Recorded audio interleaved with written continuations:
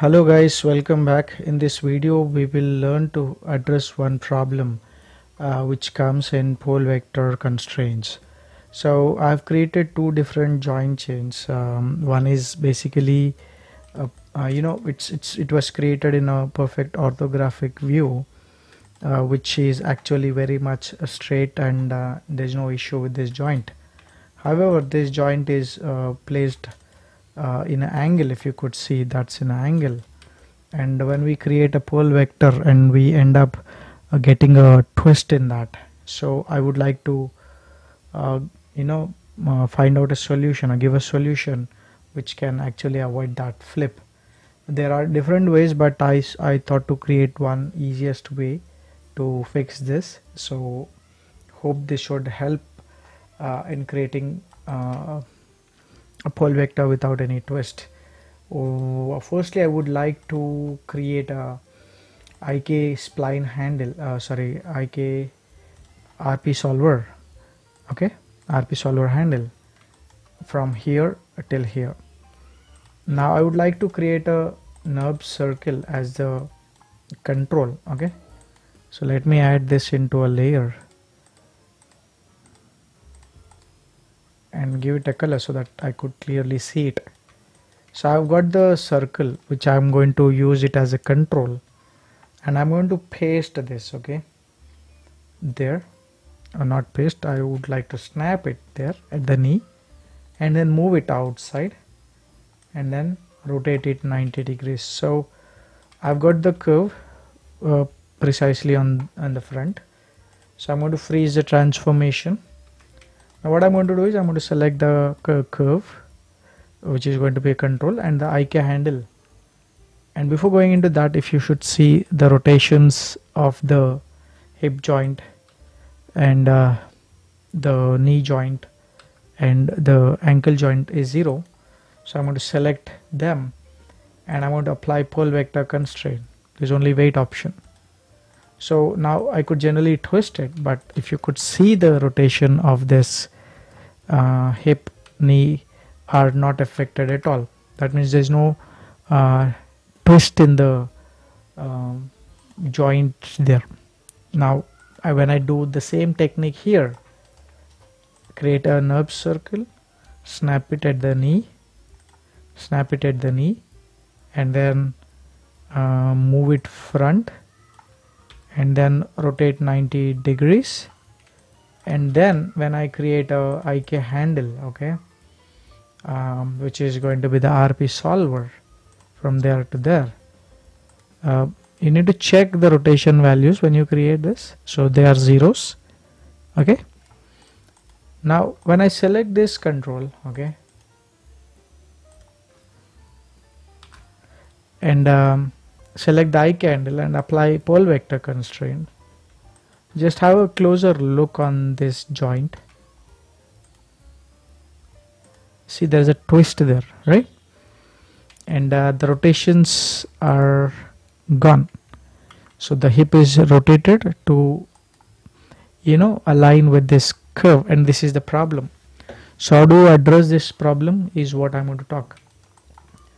So let me delete the IK handle,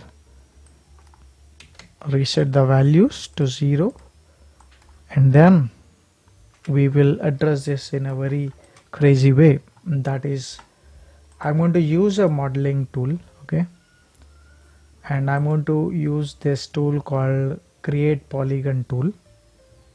Okay, what is create polygon tool is when I click, it creates a model, a polygon face, and the best thing is you can start dropping points as many as you want. So I'm going to use that, and when I click 3 times, it is going to give me a perfect plane. Okay, so I'm going to use the create polygon tool, hold or press V, okay, and then click and create a plane which is will be connecting these 3 points of the joint chain, which is hip, knee and ankle. So These points are perfectly at the joints, and that is possible by pressing V, or you can use point snap option. I'll show you once again. Here we have snapping options, right? So you can use this option called snap to point. Click, click, click, and then that gives a plane there. Remember that these three joints make a plane anytime, and that plane is where I want this control to be on. Okay, so I'm going to select this vertex, but before going into that, let me put this into a layer, hide temporarily, select that vertex and move so that this plane is not going to affect. That means if I move it, it may affect the plane there. It will go off the plane.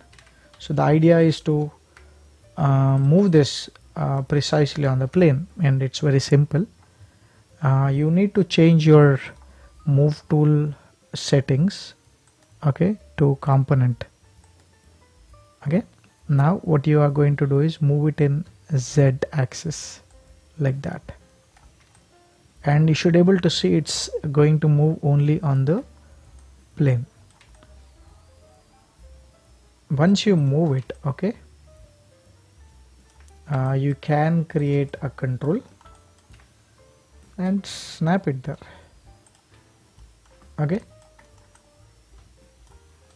once it is snapped, but before going into that, you can generally do one thing, that is you can group it. So I'm going to select that curve, Alt Shift D,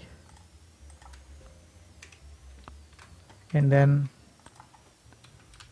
it's control, group it. It is control group. So select that group and bring it here. Okay, and let me hide this plane. Now you might be thinking the curve orientation is also something which I need to be in this side. So what you need to do is select your group. Okay, again go to the tool settings of the move, make sure that it is an object so that you could see which axis is going to face the knee joint.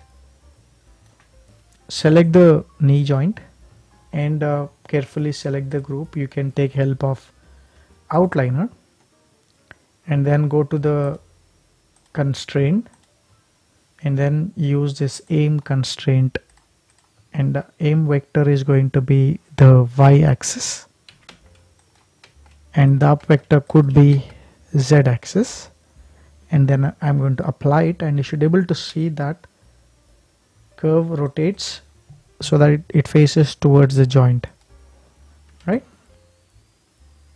That's nice. Now you can delete the constraint. Now if you could see, this control is freezed. I didn't do freeze, but it is looking freeze because the previous transformations, that is the curve from here coming here and rotating, is affected to the group, not to the curve. So that's really cool. So I'm going to create a IK handle, okay, and that should be the rotate plane solver. Make sure that the rotations are not affected. Now select the control and the IK handle, apply the pole vector constraint to avoid the rotation. Now I should be able to see the joints rotation are 0, 0, 0, and now you could generally move it perfectly. So that's quite simple. Okay, so people use often different techniques. You can try that also, but this is way easier than the other methods. Okay,